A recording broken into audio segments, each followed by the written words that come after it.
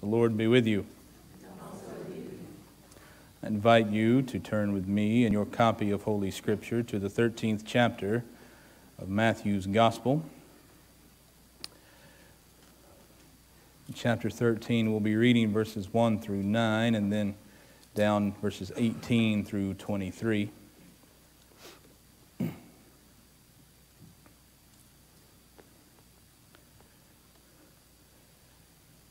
Matthew chapter 13, beginning with verse 1. That same day, Jesus went out of the house and sat beside the sea. Such great crowds gathered around him that he got into a boat and sat there, while the whole crowd stood on the beach. And he told them many things in parables, saying, "Listen, a sower went out to sow. And as he sowed, some seeds fell on the path, and the birds came and ate them up. Other seeds fell on the rocky ground, where they did not have much soil, and they sprang up quickly, since they had no depth of soil. But when the sun rose, they were scorched, and since they had no root, they withered away. Other seeds fell among thorns, and the thorns grew up and choked them. Other seeds fell on good soil and brought forth grain. Some 100-fold, some 60, and some 30. Let anyone with ears listen." And then down to verse 18. "Hear then the parable of the sower. When anyone hears the word of the kingdom and does not understand it, the evil one comes and snatches away what is sown in the heart. This is what was sown on the path. As for what was sown on rocky ground, this is the one who hears the word and immediately receives it with joy. Yet such a person has no root, but endures only for a while. And when trouble or persecution arises on account of the word, that person immediately falls away.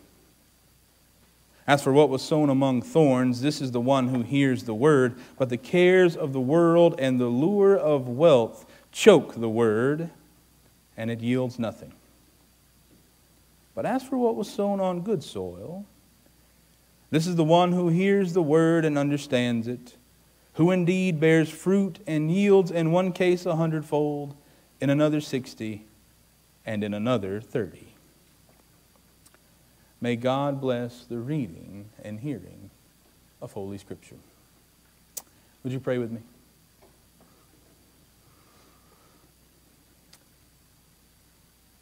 And now, O God, may the words of my mouth and the meditation of all of our hearts be pleasing to you, our rock, our Redeemer, our friend. In Christ's name we pray. Amen. Well, I, like probably most of you in this room, were born in a family that was, let's say, adamantly opposed to wasting things. It really is probably most grounded in my grandmother. In fact, I'd like to think one of the reasons I'm so healthy is somewhere down in the subconscious of my soul is Rosie O'Reen's voice. If you put that on your plate, you better eat it. And if you don't, I'm going to go cut a switch. So every time I sit down at the table and I see something on the plate, I better eat it or Grandma's going to rise up out of the grave and go cut a switch. It was ingrained in us. You don't waste stuff. Grandma, in fact, she would get angry sometimes. She would go to town, go to Winn-Dixie and buy Coca-Colas, but that's how she said it. But they weren't Coca-Colas. They're Czech Colas. Had Mark Martin's picture on the can, I remember. Grandma kept them in the refrigerator, and you could have one if you wanted it, but you had better not let her find it sitting on the kitchen table sometime later that afternoon, half drank and flat. She would come find you. You don't waste stuff. It was ingrained in us. In fact, I remember one time when we were kids, my two cousins, David and Brad and I, we went, I guess it was with a church group, to Ayrton, Alabama. Anybody been to Ayrton? Just good. You don't have any reason to go. In Ayrton, there was a place called Christmas City around Christmas time, and there'd be all these lights, and we went there. And it was either on the way there or on the way back. We stopped at a seafood buffet. I think it was called Greens. None of y'all owned it, right? Okay. There's a bunch of y'all in here. You know that. And we stopped there, and I guess we had never been to a buffet before because they had to explain to us how it worked. They said, you can take your plate, and you can go up there and get as much of you as you want of whatever you want. That's a dangerous thing to tell these three little country boys. So we went up there and we put, chicken fingers, catfish, beans, all that kind of stuff on our plate. And then what was even more dangerous was somebody told us, when you get done with that, guess what? You can go back and get more. David finished before the rest of us, and he had found out he really liked these little popcorn shrimp they had. So he ran up and came back, sat down at the table with a plate mounted up high with this like brown fried stuff, right? And he took one bite, and his face just fell. And he spit it out on a napkin, and he started to cry. Somebody said, David, what's the matter? If you don't like it, you don't have to eat it. No, you don't understand. Grandma's going to whoop me. He was worried somehow Grandma was going to find out that he had wasted it. You just don't waste stuff. And I have to tell you, every time I hear this parable, I cannot help but imagine somewhere on the beach in that crowd of folks, there's a Rosie O'Ring hearing Jesus talking about this sower who's just throwing seed all over the place, and she leans over and says, he really ought not to waste the seed. After all, we call it the parable of the sower or the parable of the soils or the dirt, because if you read this story, then Matthew in that second half gives us a nice little explanation from Jesus, right? What it's about. It's about dirt. It's about the soil. A guy goes out like it's his last day at work. He's told the boss, I'm done with you. I'll go sow the field one more time. Gets his bag of seed, goes out and just starts throwing it everywhere, willy-nilly. Some of it goes in the driveway. Some of it goes down in the ditch. Some of it goes over in the neighbor's yard. He don't care. He's just flinging it wherever it'll go. And in Jesus' parable, some of it lands on the path. Well, the seed ain't going to take on the path. The birds just come along and eat it. Some falls in the rocky ground. It springs up, looks nice, but the roots don't have anywhere to go, so it dies in the sun.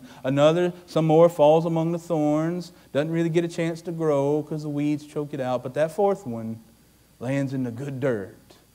And not only does it grow, but it's a miraculous yield, 100, 60, 30-fold, Jesus says. It's amazing.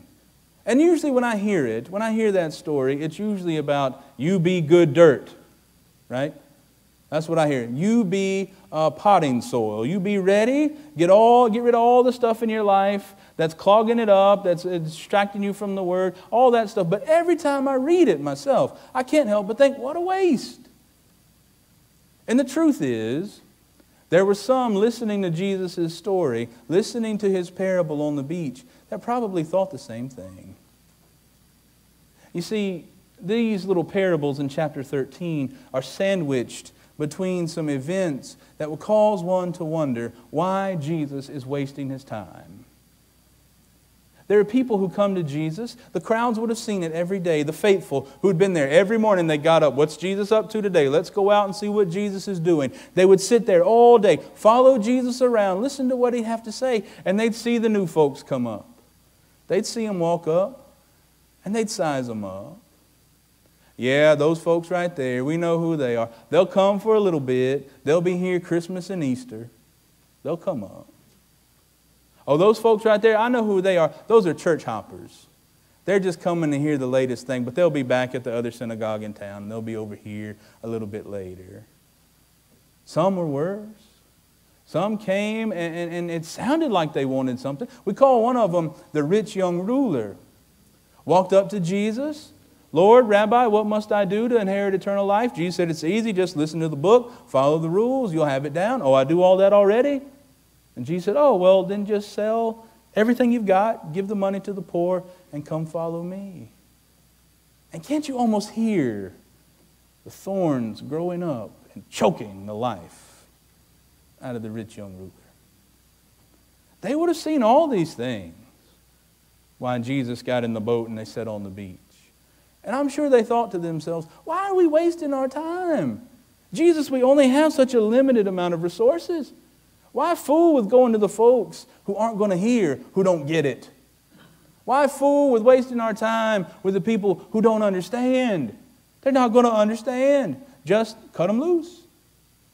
Or, Jesus, why waste our time?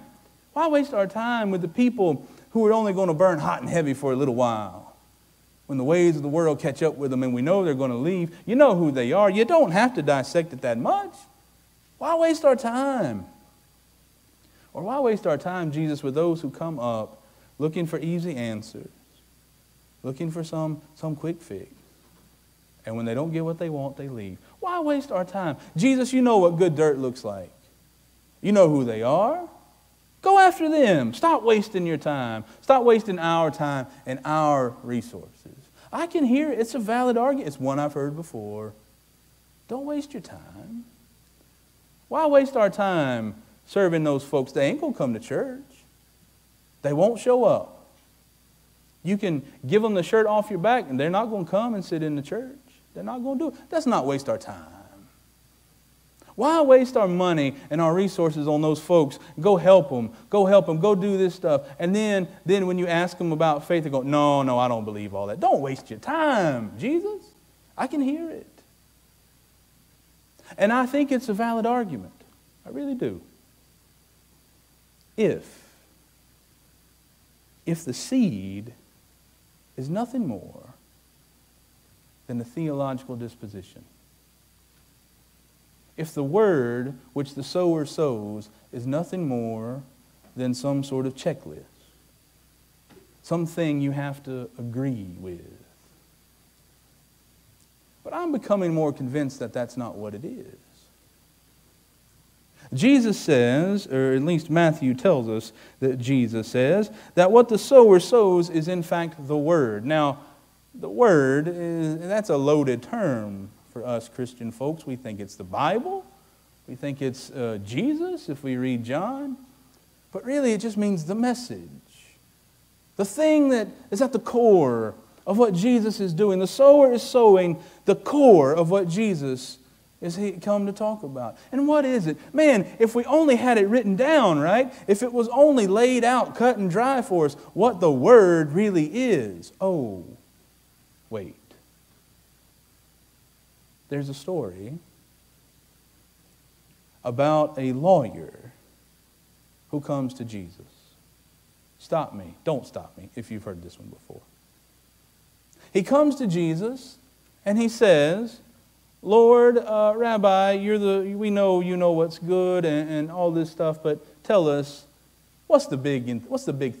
What's the most important thing? And do you remember what Jesus says? He says, love God with all your heart, with all your soul, with all your mind, and with all your... Love God with everything you got. And before they can take a breath, he says, and the second one is like it. That's a way to say it's the same thing. Love your neighbor as yourself. On these two hang all the law and the prophets. So what's the seed? What's the word in the parable? What's love? Love God, love others, shorthand, love. And so the sower sows the seed indiscriminately, throwing it wherever it falls. And when you think it's just a message, when you think it's just some sort of argument to be won, well, then it sounds like a waste. It sounds like a waste to just spend time and money and effort and resources in getting the message out to people who aren't going to listen, to soil that ain't going to take. But when you realize that the seed, the word, the message is love, all of a sudden it's not so wasteful. All of a sudden you realize that what the sower is doing is spreading love everywhere. It made me think of a time when I was in college at Samford. At Samford, it's a little different now, but not much. They had the cafeteria upstairs, and downstairs was the food court. Had things like Chick-fil-A and Walmart brand Burger King and stuff like that. What I mean is it wasn't really Burger King, but it was Burger King. We all knew what it was. And I remember one day meeting my friend Brian in the food court for lunch. And there was a guy who worked in the food court. Allie, he still might be there. I don't know. But he was just always sarcastic and kind of rude to folks. You'd put your tray down and go, "Thank you," and like take it and walk off. Just mean, sort of. And I remember having lunch with Brian, and we went to throw our trash in the garbage can. He set his tray down. This guy came over, snatched it, said, "I was waiting for y'all to get done. It's about time." And Brian looked at him, put his hands on his shoulders, and just said, "I hope you have a good day." He and just walked off. And Brian and I were walking, and Brian said, "I'm going to love him whether he likes it or not." And that stuck with me. Because there's a part of me that wants to say, "Brian, you're wasting your time." There's a part of me that wants to say, every time I get in the car, or every time I have a conversation with somebody in another community, in a different place, somebody who in the back of my mind, I know this person's not going to come to church. This person thinks I'm full of, not truth. Every time I sit down to have a conversation, every time I work along with some of you to help somebody else, and in the back of my mind, it's always there. These people aren't going to come. These people don't get it. I feel like we're wasting our time. But I'm reminded that what we are called to do is not to waste our time and our resources, but to liberally throw that seed of love wherever it will go. To trust that the ground is not ours anyway, that the ground is God's. And truth be told, the seed's not ours. Love is a gift from God to us. And I'm beginning to learn the more I throw it out, the more I just sort of cast it wherever it will go, the more God gives me. As if it won't run out. As if God is just saying, "Here, waste some more. Here, waste some more. Here, waste some more. Here, keep going. Keep throwing it out." It doesn't matter if it comes back 100-fold or 60-fold or 30. It doesn't matter if it costs you everything. Here's some more. Throw it out. Cast it wherever it will go. Throw it on the path. Throw it in the rocky ground. Throw it among the thorns. Throw it in the good dirt. Throw it wherever. Throw it to the man standing on the side of I-75 when the traffic is backed up with a cardboard sign, "Homeless, please help." Throw it to the couple who don't know what they're going to do because the church has shut the door on them.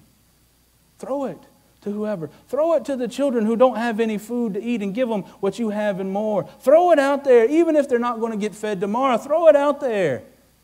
Throw it out there to the people who will never come in the door of your church. Throw it out there to the people who think the Bible is nonsense. Throw it out there to the people who believe in a different God than you do. Throw that seed out there. It's not up to you whether or not the dirt takes it. It's up to you whether or not you throw it out there. Because the day comes, we'll have to stand, and if we got seed in our hand, He's going to say, "Why didn't you throw it out? I was going to give you more. Why didn't you throw it out?" So throw it out. Stop asking if you're wasting your time. Stop asking if you're wasting your resources. Stop asking those questions and start asking, where does God want me to throw it out?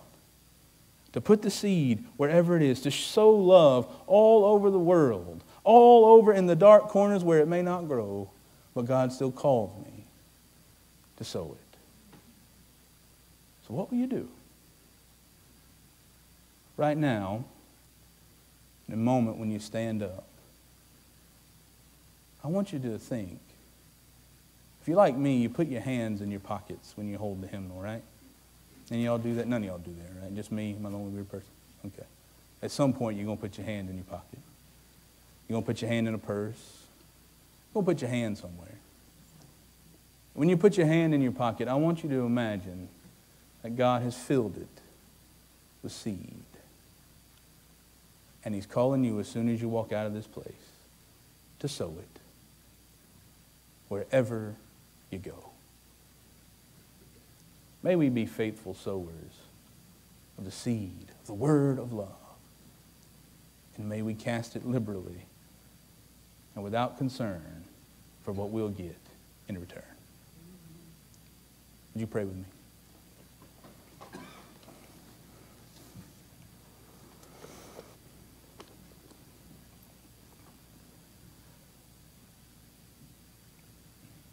Lord Jesus Christ, Son of God, have mercy on us. Lord, have mercy on us when we hold the seed in our own hands. Lord, when we use our own eyes to look for good soil. Help us, Lord, to remember that the seed that we have is not ours. Lord, it comes from you. And you call us to sow it all over the place. Help us to be faithful stewards and sowers of the seed. Help us, Lord, to share your love in ways that make us sound crazy to other people. Help us, God, not to look for our own outcomes, but to trust you, the power of your Holy Spirit at work in this world. And Lord God, be with us now as we listen for your voice. Lord, as we reach perhaps into our pockets and fill even there the seed that you give us to cast into this world, the hope of your love. And help us, Lord, when we leave this place to cast it indiscriminately. Be with us now, Lord, we pray in this time of response and invitation. In your holy name we pray. Amen.